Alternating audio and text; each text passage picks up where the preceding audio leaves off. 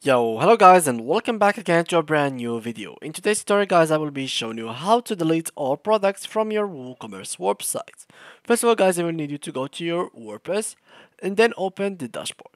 From there guys, you will need to go to here, plugins, add new, and of course search for WooCommerce to be able to edit with WooCommerce.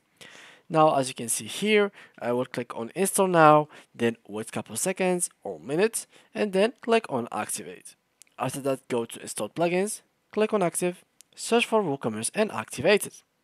When you finish with this step, all you need to do is pretty much simple. Refresh the page and you will notice that there is some other menus that has been added to your list of menu or the main menu.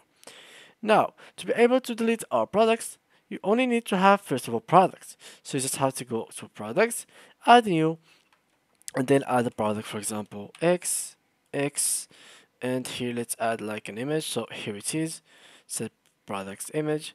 Let's put price 12, and let's put it in this category here X, and let's publish it.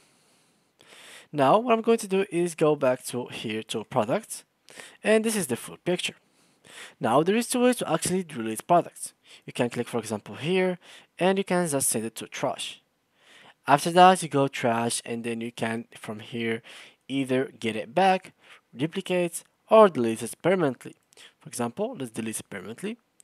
Now, how we can actually do this to all of these things? You can just select them through here, then go click here, move to trash, click on apply, and then go to trash, click here again, click on delete permanently, click on apply once more, and as you can see, I have no longer any product in my product history or my product section.